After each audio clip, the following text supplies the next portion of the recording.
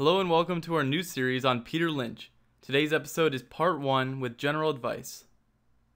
As always, if you're interested in seeing the stocks that I'm currently buying and selling, consider joining with the link down in the description below.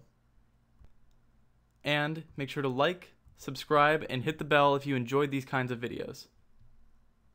Here's the organization table going over everything being included in this video and where to find it. We'll begin with the most important, which is talking about these professional investors and the disadvantages of Wall Street, which Peter Lynch likes to call street leg. Number 1 of the disadvantages is stocks are attractive only when others buy, and we'll get into why soon. Number 2 is their reputation is on the line. Number 3, the rules and regulations stopping them. Number 4, size disadvantages. Number 5, when they actually have access to money. And number 6, time wasted explaining themselves. Waiting to buy this stock, like every other stock I try to buy. The first of which is stocks attractive only when others buy. Lots of places have large recommended or suggested lists, according to Peter Lynch. However, it's a game of chicken until a big name place starts buying it first. Then it's confirmed as a good choice because others are buying it. Hey, that stock you've talked about is being bought by this big mutual fund. Oh, nice. Now it's recognized as a good choice. I was wondering if I should buy it, but decided to wait and see others buy it first. Because of this, you have an edge over them. As a retail investor, or dumb money, you can be contrarian. Who cares what other people have bought? You are the one making the shots. Our analysts say this stock is terrible. Your analysts are stupid. This stock is amazing. I'm loading up now. Number 2 of the disadvantages is reputation on the line. These people's jobs are on the line with their reputation on what they say. So it leads to stay with the pack mentality. And the benefits, we'll give an example, where A, they'll go away from the crowd, or B, they stick with the crowd. So A, they go away from the crowd. If they are right, they get a bonus, congratulations, and water cooler talk about how great they are. And if they're wrong, people are questioning them, it leads to insecurity, possible job loss depending on how bad the loss and management's choice. So if they're right, it's all great, but if they're wrong, they'll be packing up their belongings. Then we'll get into scenario 2, where they stay with the crowd. If they are right, it's nothing special, but the job is easier. If they are wrong, they can say, guess IBM is having a bad year. Sure, it's bad, but if everyone is wrong, it's not like everyone gets fired, or everybody's getting questioned. So if they're right, it's just them doing their job like normal, and if they're wrong, it's just them doing their job like normal. And thus, this leads to your edge, because you don't have a reputation on the line. Because as a member of dumb money, your reputation is really low. And trust me, it's a good thing. You don't have to risk your job by picking less known companies. But you might need to reason with your spouse or friends if you even decide to tell them. So I bought some shares of this small company. I think it's going to be big. The company has dipped a lot recently, but I think it will turn around. Haha, you're crazy, James. Get back to work before the boss sees you slacking. Third point is the rules and regulations. Down here on the SEC website, there's the Investment Company Act of 1940, and I clicked this to read it. There's 114 pages, a lot of it's repetitive, but I just went over and tried to find what Peter Lynch talked about in the book for the limitations of the fund managers. And there's a lot more controls being put in place for these guys than there are for you. But what's the one part that Peter wants to point out the most? It's this little section. And more importantly in this little section, it's this little part down here at the bottom. To an amount not greater in value than 5% of the value of the total assets of such management company and not to more than 10% of the outstanding voting securities of such issuer. Not greater in value than 5% of the value of the total assets. This is saying the maximum exposure to one security is 5% in their portfolio, if they choose to go that high. The rule is in place to help lower risk through forced diversification of assets. We want this to be 15% of our investment holdings, and the SEC just kind of looks at them and says, nope. Another part, the not more than 10% of the outstanding voting securities of such issuer.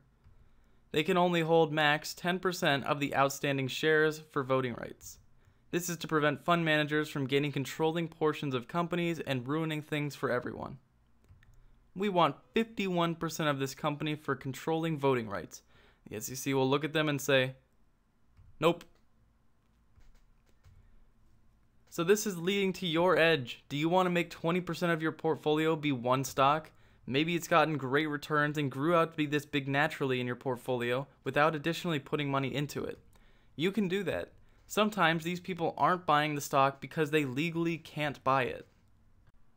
Number 4 is the size disadvantages. Having a lot of money is actually a big problem with investing. When you have billions of dollars, it limits your choices. Imagine a $1 billion fund buying a micro-cap stock. Would that do anything to help them? No, not even a little bit. Even if it had explosive returns, it wouldn't even make a fractional percent difference in their portfolio. Being big means limiting your choices to bigger companies. And less choices equals lower chance to find a valuable purchase. Boss, we're running out of places to put our clients' money.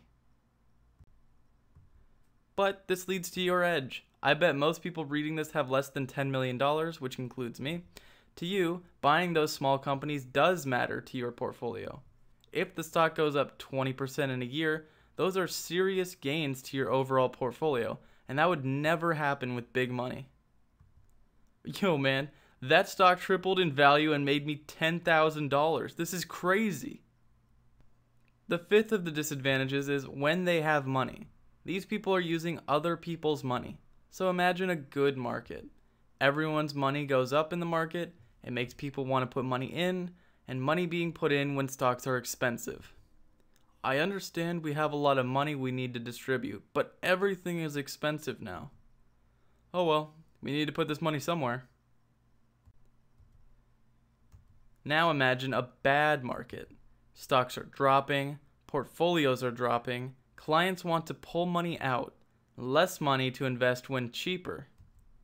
Wow, look at all these opportunities to buy. Wait, why is all the money disappearing? And this leads to your edge over them. You choose when you want to buy and sell. Other people aren't determining when you have the money or not in your portfolio.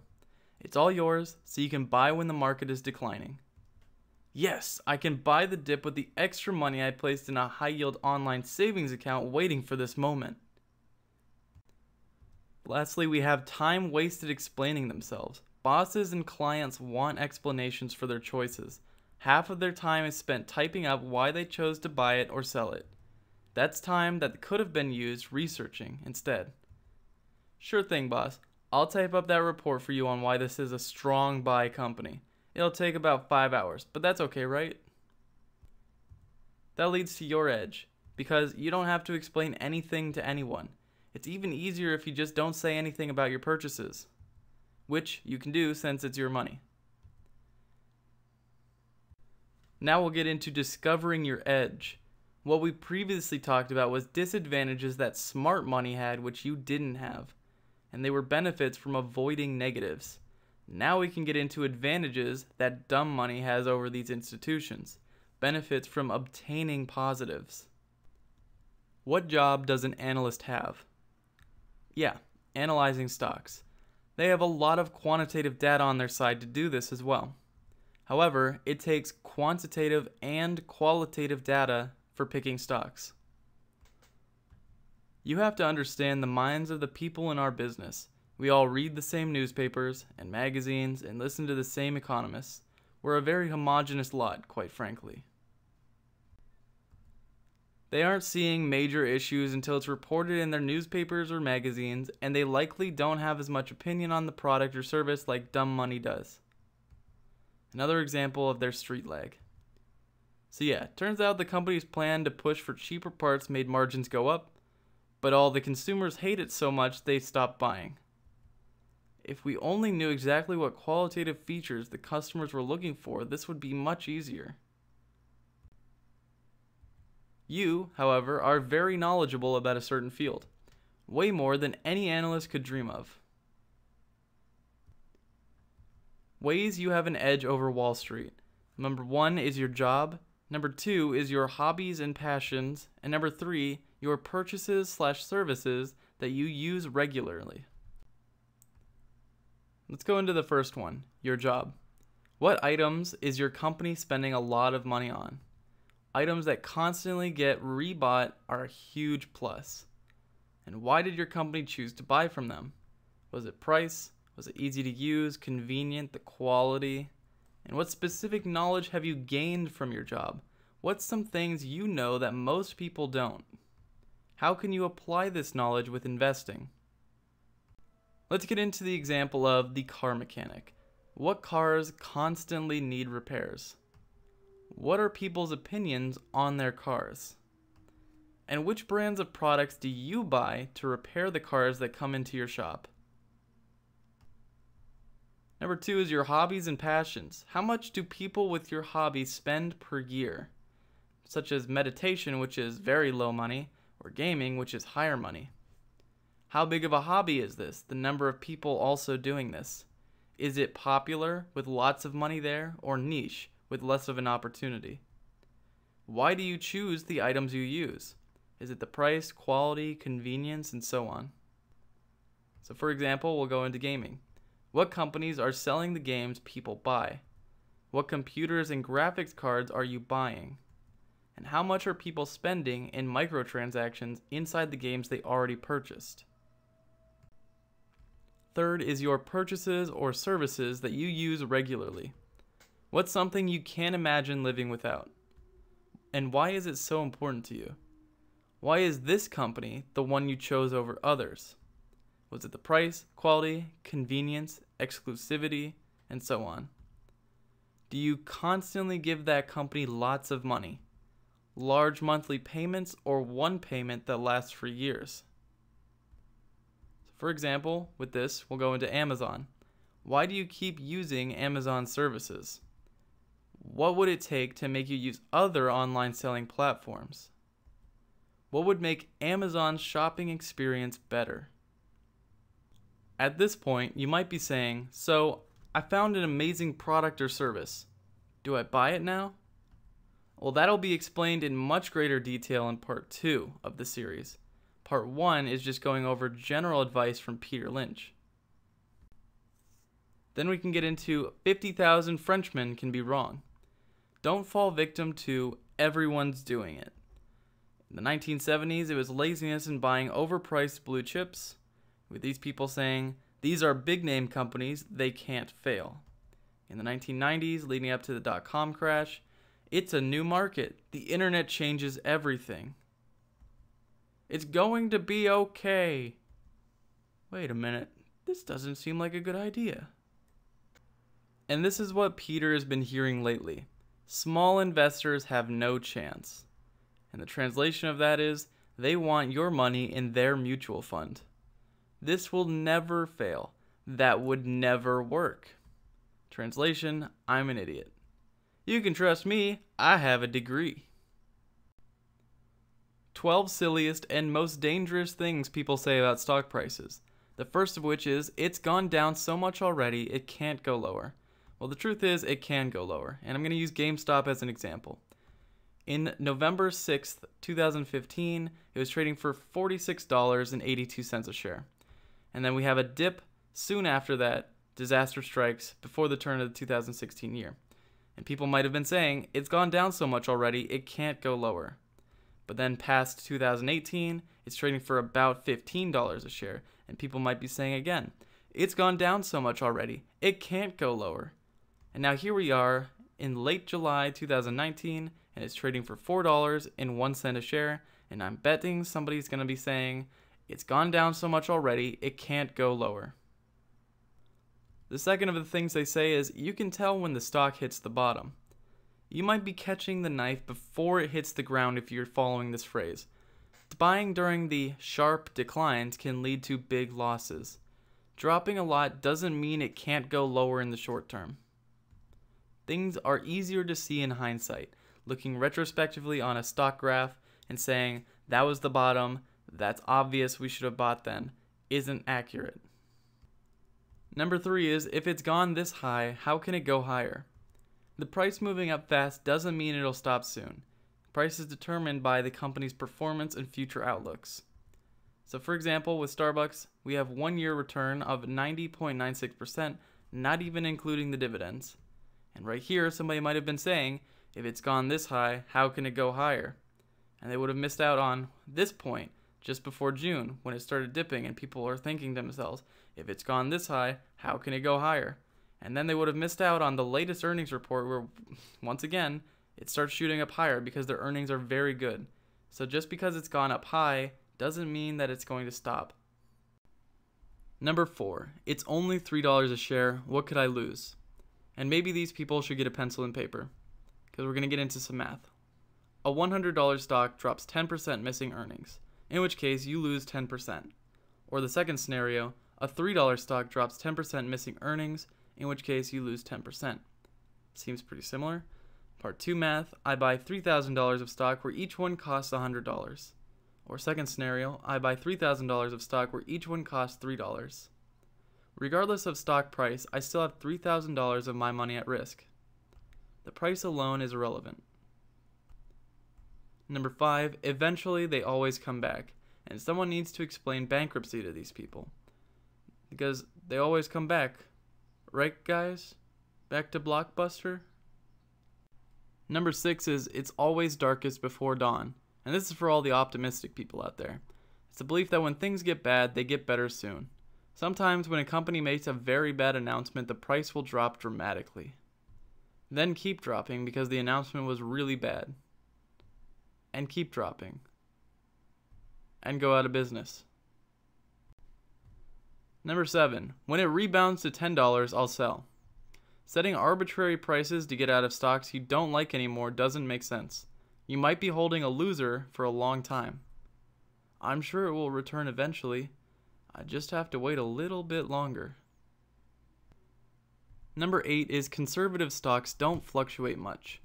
There aren't stock choices you can totally ignore forever in your portfolio, even the blue chips and utilities. So for example, I have GE, and recently there's been a lot of drama with this. So it slid down more than 50%, and it caused it to go down to $6.76 a share.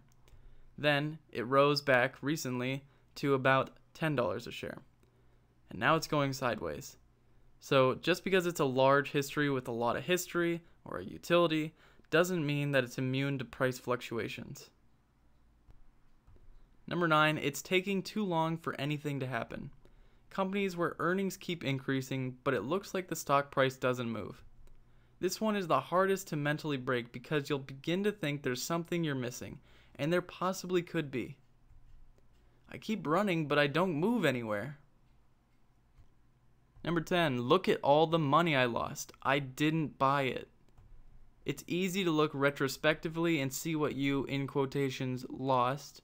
I should have invested in Amazon. I missed out big. This mentality will make you go nowhere, and Peter feels like it's a waste of time. You didn't actually lose money.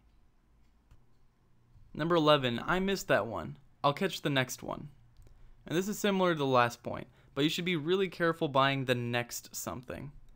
A company similar to what you missed likely won't perform as well because of the already established competition. So for example, you have the big boss, Microsoft, versus the up-and-coming startup computer software company. So you might want to catch the next startup computer software company, but that means you have to fight against Microsoft, and that's not something that's very easy. And number 12, stock is up equals I'm right, or it's down equals I'm wrong. Typically, these are people looking in the short term. It's still just a bidding war in the short term. Going up or down right after you bought it doesn't mean much. Up 1% today. Nice job. Still up 5% from last month. I must have a gift. Now we can get into the mirror test. Step 1 is to find a mirror. Unless you're a Disney princess, then find a pool of water. Step 2, ask yourself, do I need the money? If yes, Peter recommends saving in a savings account. Things you might need liquid cash for is 1, an emergency fund for you and your family. Number 2, saving for a house, we'll get into that. And 3, saving for college if you choose to go. Then you can ask yourself, do I own a house? The reasons he likes people saving for houses is 1, it's low interest leverage, 2, the tax advantages, 3, people don't panic sell their houses. And I understand some people need or want to rent due to not being able to settle in one place. This is Peter's take on saving for a down payment in the future when you eventually get there. I think we need to sell the house. I saw the house prices in the area are dropping by 10%. Sell everything before it's too late. What is he going on about? Nobody does that. Step 4 is to ask yourself, do I have the personal qualities that will bring me success in the stocks? Some qualities include, but are not limited to, patience, self-reliance, common sense, pain tolerance, humility, persistence, and ability to ignore public panic. Well, what about options, futures, and shorts? Well, this is Peter's experience with them. I've never bought a future nor an option in my entire investing career, and I can't imagine buying one now. Wow, Peter. Can't teach an old dog new tricks? Well, he has a really low opinion of this stuff, so let's just get into that. He says if this was sensible investing, then the Titanic was a tight ship. So options trading, according to Peter Lynch, is equivalent to the Titanic. So, why does he not care? It requires a lot of time to explain and understand everything. He's made so much money from buying and holding, just why bother? So up here is the idea you'll make big returns on your money by learning about options, futures, and shorts. And then there's the equal opportunity to make big losses, and how much time it takes to learn all this stuff, and constantly be worrying about your investments. So do you like Peter Lynch? If you like his style of investing, then get his books from the description down below. Those are the books that I read to make this video. His books will give diagrams and charts to help you learn, and his writing is very humorous and easy to read. And did you learn something new or think about investing in a new way? Then smash the like button to show you enjoy these videos. And subscribe and hit the bell if you're new here. These types of videos take a long time to make, so it's greatly appreciated. Thanks for watching.